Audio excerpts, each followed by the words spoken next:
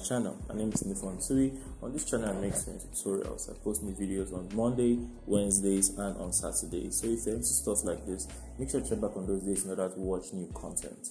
Alright, if you are a beginner or if you're a person that's trying to brush up on your skills, I offer online courses. I'll be showing a demo on how to make a jumpsuit so you can watch on the side if it will be convenient for you to learn online. If you're interested, send me a message on Telegram. Alright, the number is on the screen right now. Thank you so much for watching. I really appreciate it.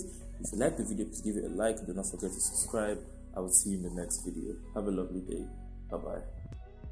Alright, welcome to today's video. In this video I will show you how to make a batwing kimono with the metallic teal fabric that we have on the table. So to begin, the first thing you will do is you need to measure from one side of the body across to the other side of the body, wherever you want it to be. So after I took my measurements, I had 50 inches. Okay, so you divide that number by 2. So 50 inches divided by 2 is 25 inches. Alright, so my fold would be 25 inches wide. Alright, so you can see me folding it now. Alright, measure it out, make sure it's 25. So after this has been done, we're going to, how we'll sew this is, first of all, we would cut the back and then use that to cut the front. So the first part you can see me doing here is the back. So the next thing is the length of the kimono. You need to consider how long you want it to be. For me, I want to use the entire length of the fabric, 60 inches, but you can reduce it if you have any reason to do so. Alright, the next thing we will do is you need to measure from the shoulder to wherever your knee is going to be. Because this is a batwing kimono, it's supposed to be straight full from the top and then tapering a bit at the bottom part.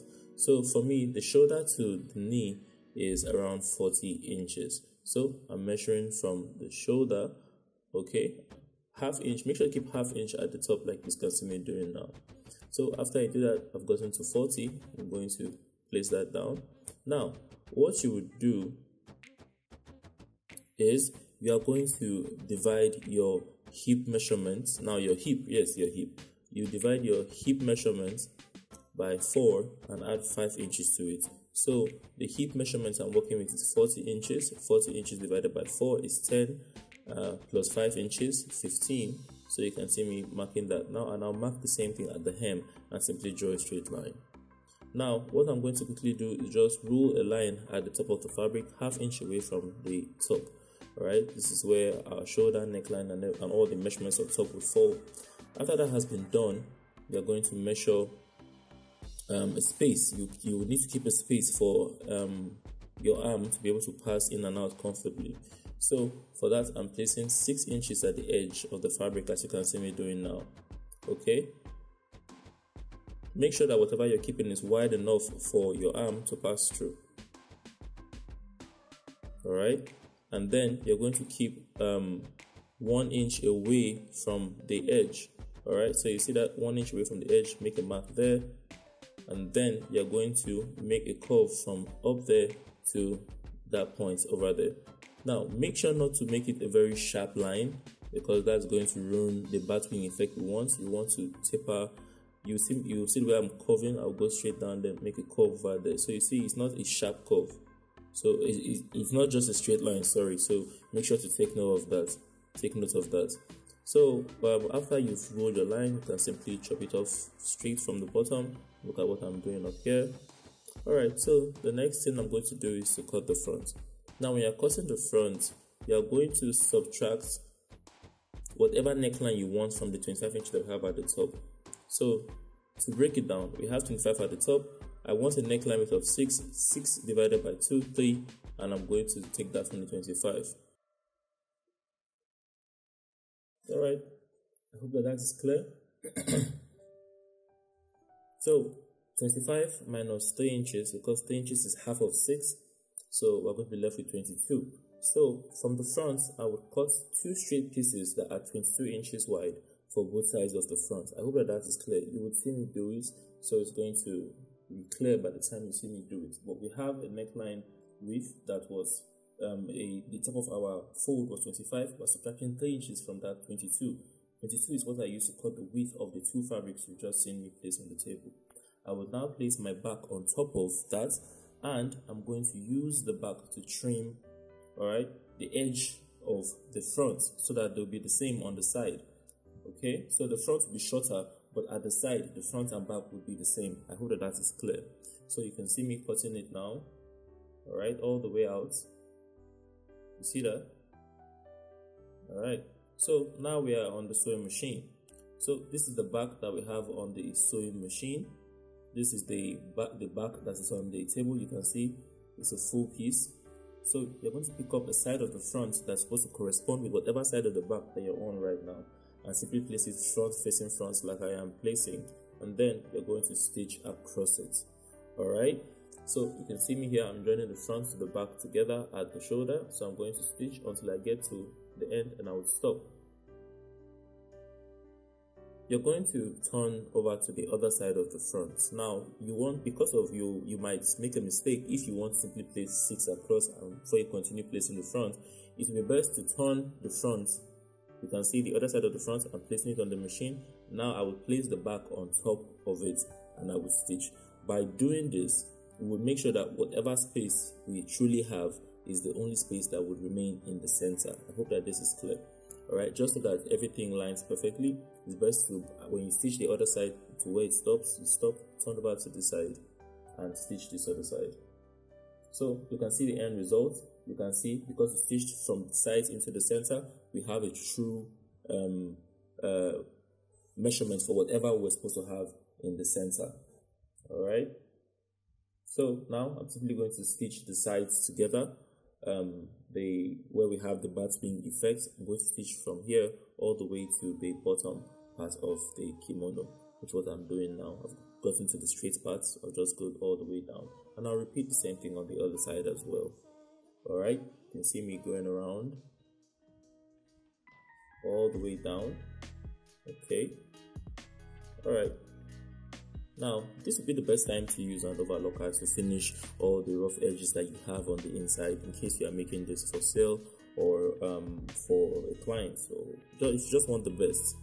Now, around where you have the curve, that little 1-inch curve there, make sure to notch it before you use your overlocker to turn it, so that that part will turn inside out smoothly on the correct side. Alright, I hope you understand what I'm saying.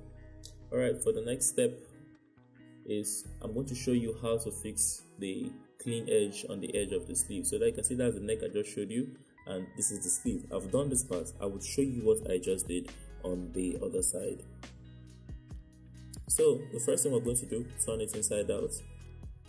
Alright, and then you are going to measure the distance. See what I'm doing? Measure from the top.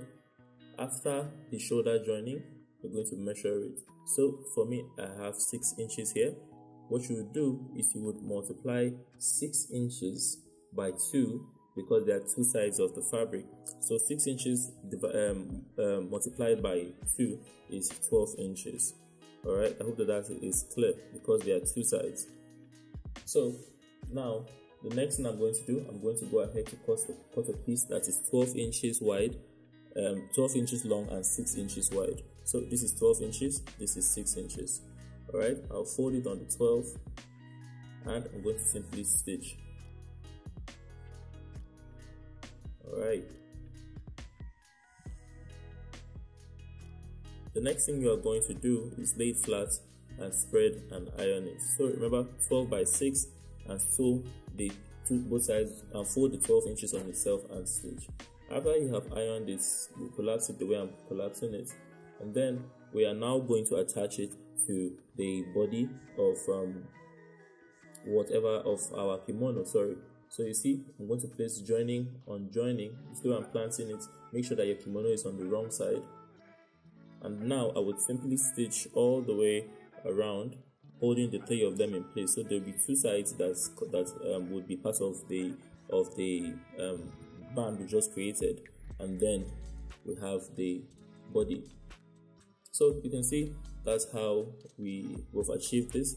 The last thing we have to do is we need to finish the edges. We can't just fold it and hem it. That's going to be crude. What we're going to do is we're going to come down to the edge. You see the edge? We're going to come from one side of the hem over here, and we'll measure from here all the way through the body. All right, so you can see what I'm doing, all the way across the neck into the other side, all the way down to the hem. Sorry. When you get that number, you will cut that number with a width of 6 inches. So let's say after you measure all around, you end up with 70. You will cut 70 inches with a width of 6 inches. All right.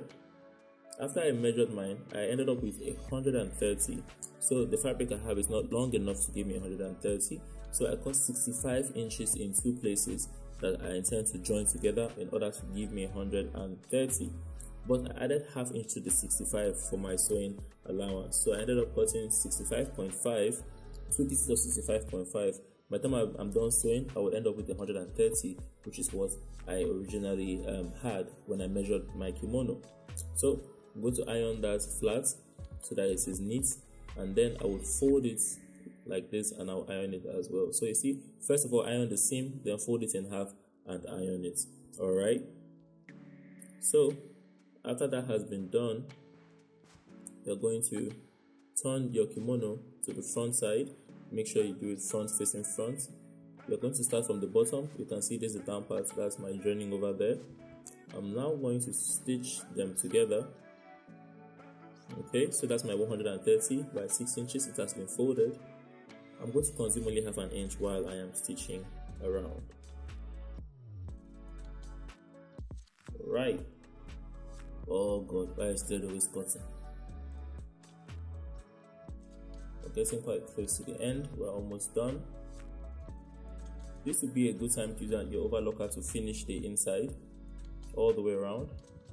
So I'm going to give this a very good press, and then we've come to the end. I'm going to simply hem it like you can see me doing now. If you've watched this far into the video, thank you for watching. Please like the video if you like it, subscribe for more, because I drop videos like this a couple times a week. I will see you in my next video. Have a lovely day.